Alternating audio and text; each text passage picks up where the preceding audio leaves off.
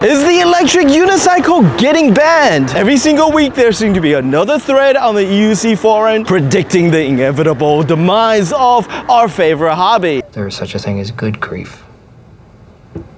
Just ask Charlie Brown. And with numerous and sometimes fatal lithium battery fire happening all across the country, those batteries causing more than 200 fires in New York City alone last year, the doom prediction seems very real this time. Will government regulation turn that brand new $4,000 wheel purchase you just made into a very expensive paperweight? This week, let's talk about the electric unicycle ban. Roll the intro.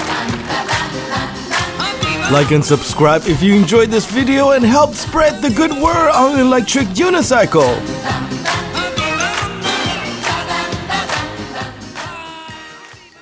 For those who may not be familiar with electric unicycles, they're actually pretty simple machine. An electric hub motor with a single wheel inside of an enclosure with lithium-ion battery packed for power and a controller board to keep itself balanced and to regulate the voltage output. You control it by body motion, leaning forward to accelerate and back to brake. They are very maneuverable and surprisingly fast and very powerful, and a whole lot of fun to ride. So much so that for people who love riding an electric unicycle, there's probably no greater fear than the possibility of not being able to ride one in the future. Which is why early on the sentiment were, I kid you not, to keep electric unicycles secret. I even got flack for just making videos because people thought that I was bringing unnecessary attention to a hobby so fun and enjoyable that it could not possibly be legal. Which is also why I decided to add the tagline at the end of every single one of my videos that the only way for us to get better wheel is for us to grow as a community. And anything that may bring media attention to EUCs like aggressive and high-speed group rides through traffic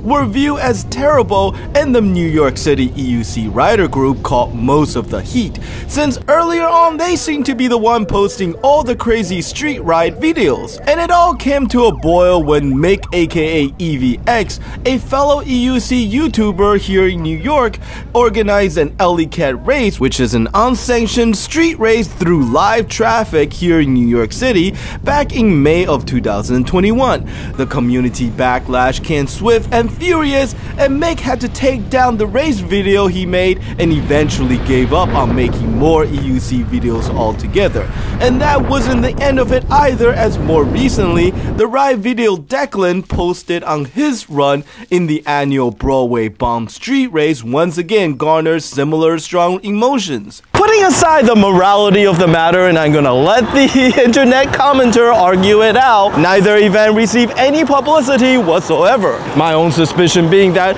unfortunately here in New York City, traffic accident and fatality is rather normalized, with an average yearly toll of more than 250. As heartless as it may sound, even if a pedestrian were to have been struck and killed during the event, it probably still wouldn't have made the news. It simply happens so often here, and people are so desensitized towards the death that even the novelty of the involvement of an electric unicycle probably still wouldn't have garnered it any media attention. And with dirt bikes and ATV gangs rolling through the streets hundreds of deep, police have been reluctant to intervene for safety reasons. Honestly, a speeding electric unicycle rider cutting through traffic and running lights almost seems quaint by comparison. But before anyone starts blaming the bleeding heart liberals or the lack of law and order and enforcement here in the city, let me just say that traffic fatality remain the leading cause of death here in this US of A. And growing up American, I have always learned that sex is bad,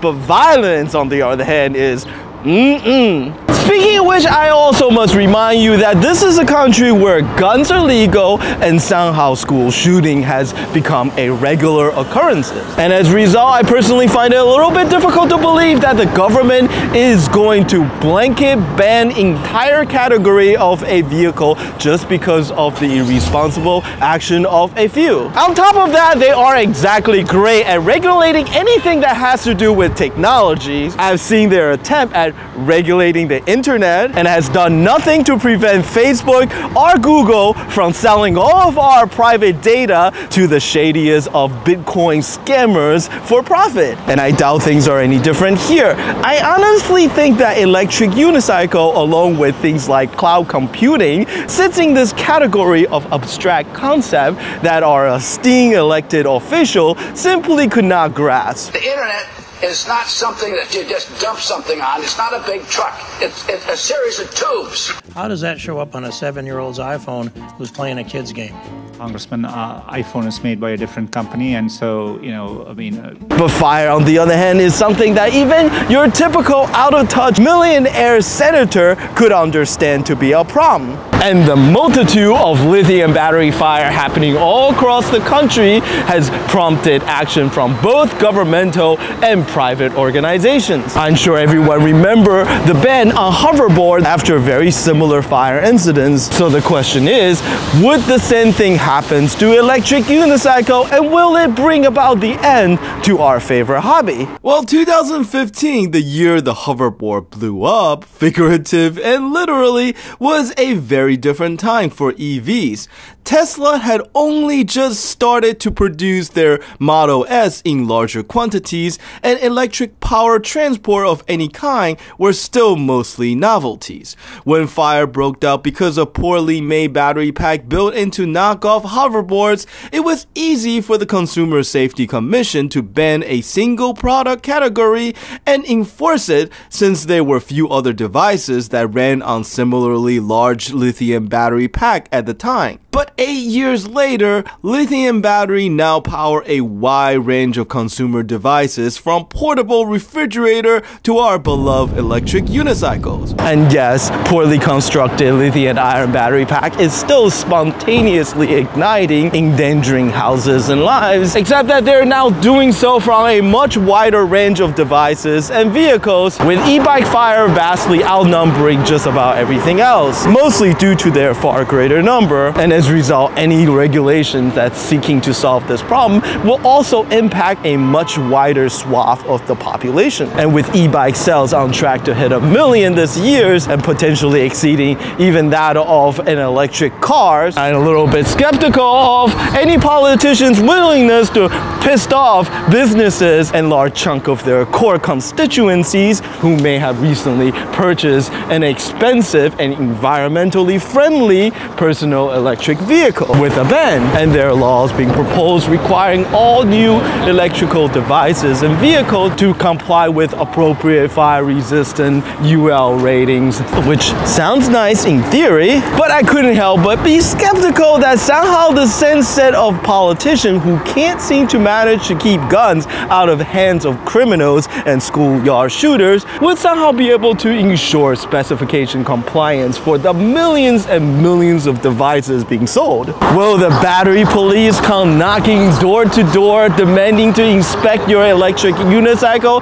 to ensure that the battery pack inside has the appropriate UL certification? And when they seize any personal property that does not comply with said regulations, is this going to be a war on lithium? Maybe something like this would fly in China or even EU, but somehow I'm skeptical that the freedom-loving American will stand for such government overreach. New York City had attempted similar e-bikes ban back in 2020. Reckless delivery riders disobeying traffic rules and fire risk originally prompted the regulation, but the fact that it disproportionately impacted workers providing a critical food delivery service, especially during the pandemic, that also happened to consist mostly of minorities, quickly made it incredibly unpopular. Can you imagine the police station attempting to order takeout all the while their own police are actively confiscating the e-bike and ticketing the people who are delivering their dinners? Nothing for you!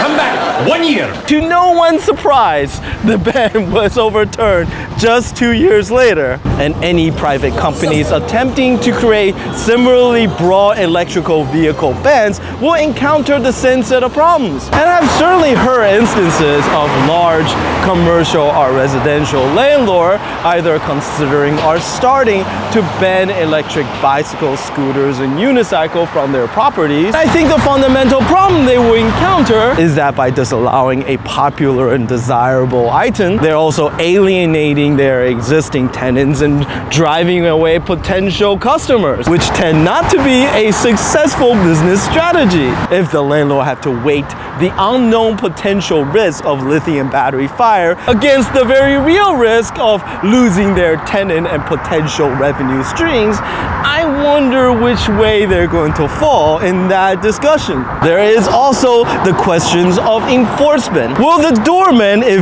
there is one, bar the resident from entering their own home if they were caught with the e-bike? And if that were to happen, what would people do? Are they expecting that their tenant is just going to toss out their recently purchased and very expensive electric vehicle? A few years ago, Kelly had a surgery at the downtown hospital right here. I went with her to keep her company, but when I entered the lobby right there, I was told by the security guard that the 9-baht Z10 I had with me was not allowed. And I told him that my wife is about to have a surgery in 30 minutes and I have to stay with her. And he refused to budge. Kelly starts to freak out, and having no choice, I told him, well, then I guess I have to throw my scooter out. I walked out here, placed my wheel right on the sidewalk, and then I went back. At which point, another security guard who saw our distress came in and said, it's not right for you to treat these poor people this way. And he finally cracked and agreed to allow me to leave the Z10 behind the receptionist's desk. I'm sure I wasn't the first nor the last to encounter this problem at that hospital, with the majority of the delivery in the city made on either e-bikes or electric unicycles. Unless accommodations are made, conflicts will continue to happen. The electrification of our transport system is the future. I don't think we're arguing about that anymore. And the use of lightweight personal electric vehicles like e-bikes, scooters, and electric unicycle is an integral part of that. And we're too far down that road and the benefit too great for us to ever go back. And I also don't think that regulation would be the thing that make PEV safe. I personally believe that ultimately the fire risk is going to be solved by the market. And the fact that people who buy these products very much prefer not to have their home go up in flame, and so as long as they recognize the risk, would do the appropriate research and through the good old voting with their wallet, force companies to produce better and safer product in the end. And I totally get that the regulatory situation varies all over the world, and that there are places like Germany and UK where entrenched interest has done an excellent job killing off as much of the new mobility tech as they're able to. But they can only hold back progress for so long, because for us electric unicycle rider, we all know with certainty that this is the future, and it is just a matter of time before everyone else will come around to see it also.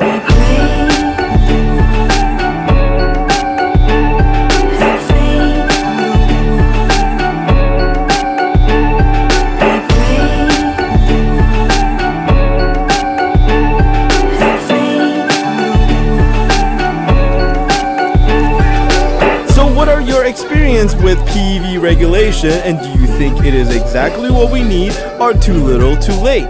Well, that is what the comment section below is for. And you know what? Once again, I ramble on too long and somehow managed to waste another 15 minutes of your life, but I hope you enjoyed it. Shout out to my supporter on Patreon. Please check out the link in the video description below if you enjoy and like to support my work. And as always, as much as we all love electric unicycle, the only way for us to get better wheel is to grow as a community. So tell your friend, teach them how to ride, and get them hooked. Until the next video, thank you.